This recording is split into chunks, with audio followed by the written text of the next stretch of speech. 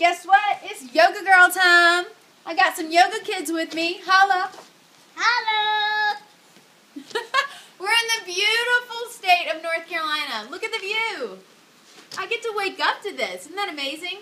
So today we're going to practice a little bit of down dog and how you can eventually go from down dog into a handstand. So I asked Eve what move she wanted to do today, and she said, Yes. I'm dog. downward facing dog, Adho Mukha Svanasana. So we're going to do the downward facing dog. We're going to start on our hands and our knees. Knees are underneath your hips, hands are underneath your shoulders.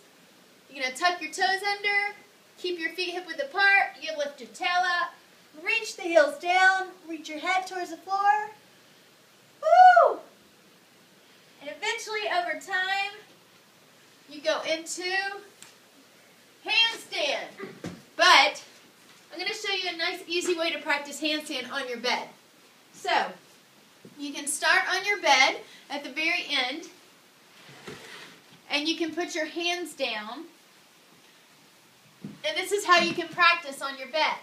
You just walk your feet in, and it's almost like downward facing dog. You can lift one leg up and have one leg on the bed, or eventually over time, get both legs up. And you always have safety to go back on the bed.